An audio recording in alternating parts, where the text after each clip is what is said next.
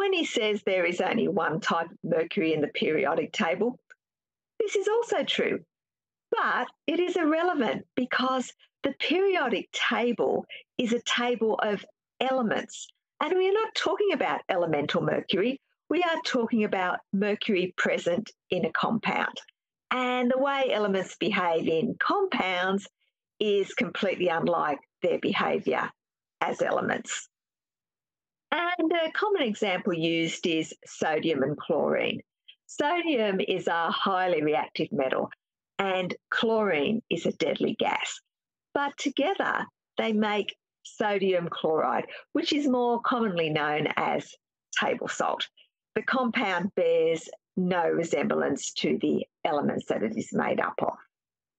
And it's the same with mercury. The compound that contains mercury that is used as a preservative in multi-dose flu vaccines is thimerosal, which breaks down to ethyl mercury, which you can see here. The compound that contains mercury that is present in seafood is methylmercury, which you can see below. They are different compounds and they have different toxicity. To show you what I mean, let's replace the mercury with an hydroxy group.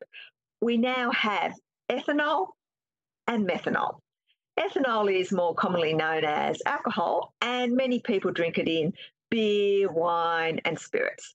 It is toxic in high doses, but generally fine in lower doses. On the other hand, methanol is toxic in low doses and is in fact added to methylated spirits to discourage people from drinking it.